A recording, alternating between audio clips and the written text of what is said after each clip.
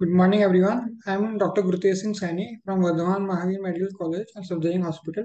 I am presenting my paper on role of image-guided percutaneous sclerotherapy in management of slow flow vascular malformation and its MRI correlation.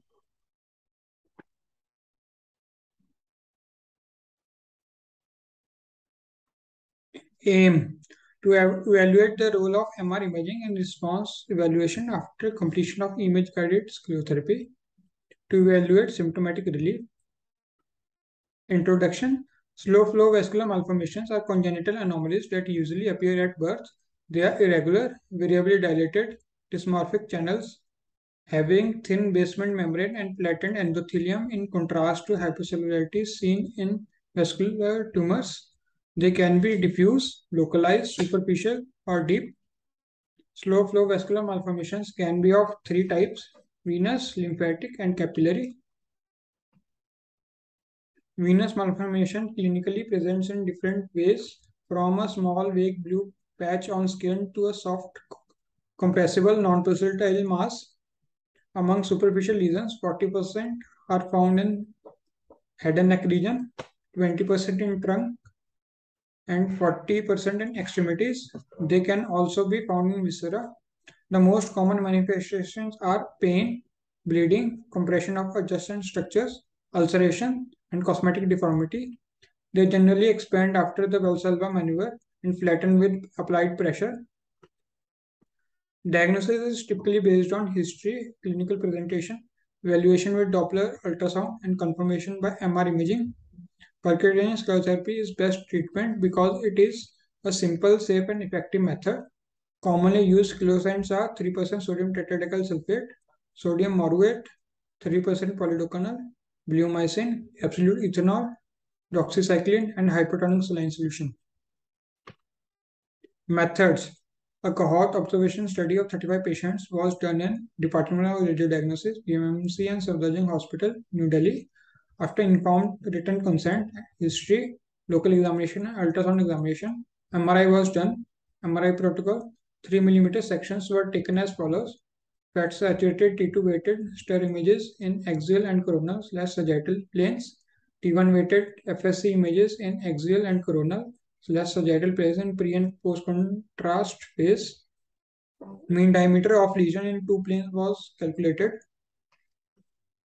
Lesions were divided based on size as follows: grade 1 well defined less than 5 cm diameter, grade 2A well defined more than 5 cm diameter, grade 2B ill-defined less than 5 cm diameter, grade 3 ill-defined more than 5 cm diameter.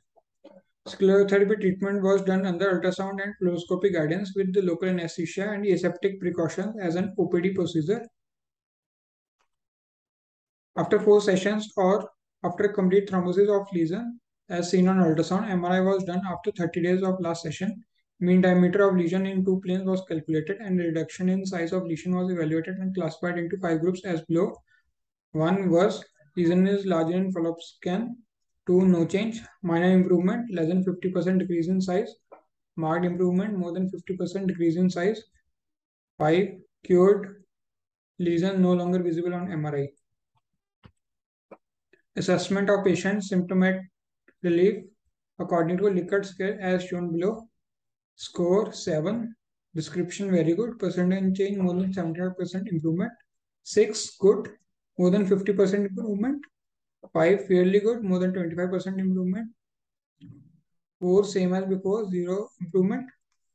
3. Fairly bad. More than 25% deterioration. 2. Bad. More than 50% deterioration. 1. Very bad. 75% deterioration.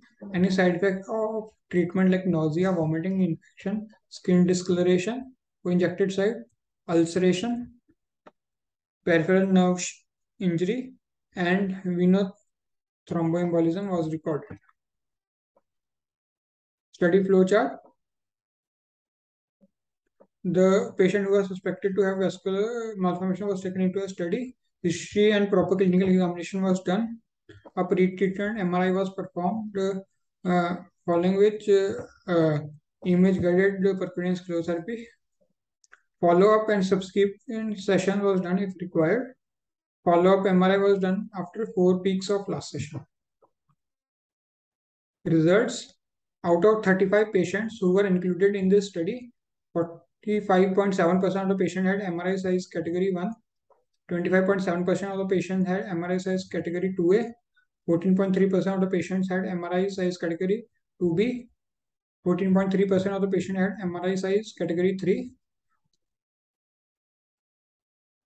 Of all the patients, 94.3% of the patient sodium tetraethyl sulfate was used as closant, and 5.7% of patient on them polydocanol was used. No change in size of lesion was seen in 20% cases, minor improvement in 40% cases, major improvement in 40% cases based on reduction in size as evaluated on MRI. No patient had increase in size of lesion and no one showed complete obliteration.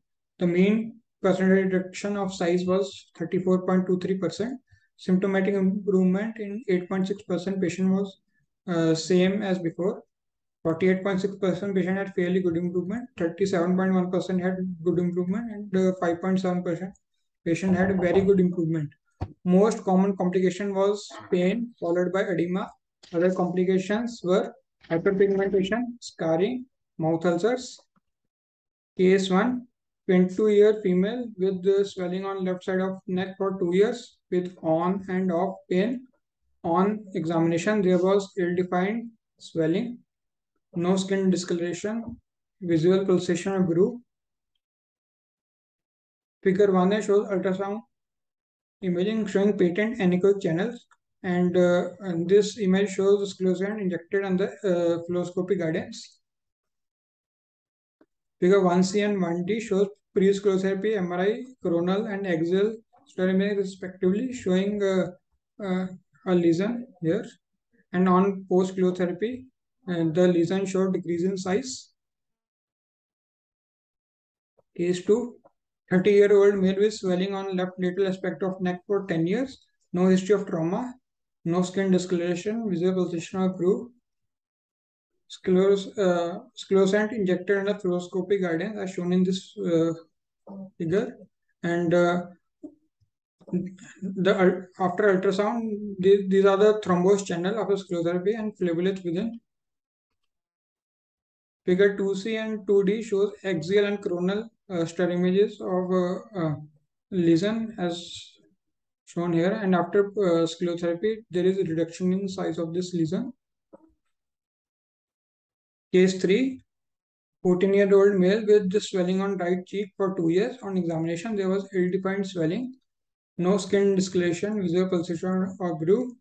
Figure 3 and 3B, this is our pre-sclerotherapy images, axial and sagittal. This is the lesion, and after sclerotherapy, there is a reduction in size of this lesion. Discussion: various malformation management and treatment requires a multidisciplinary approach that involves specialists in radiology, interventional radiology, surgery, and primary physician care. We found that image-guided percutaneous sclerotherapy is an effective, safe, and inexpensive method for treating slow flow venous malformations. In most previous studies, a reduction of at least 50% defined as a good to excellent result, and we used the same threshold. In our study, 40% patients showed more than 50% reduction in size as seen on MRI. Sodium tetraethyl sulfate and polydocanol are effective sclerosing agents. In this study, significant symptomatic relief was observed with this treatment. Considering the side effects and results of this treatment, it is safe to say that sclerotherapy should be first-line treatment for various vascular malformations before proceeding to surgery. MRI, although expensive, yet it is best modality to compare the result of sclerotherapy treatment.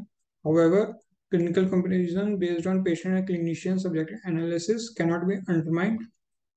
These are my references.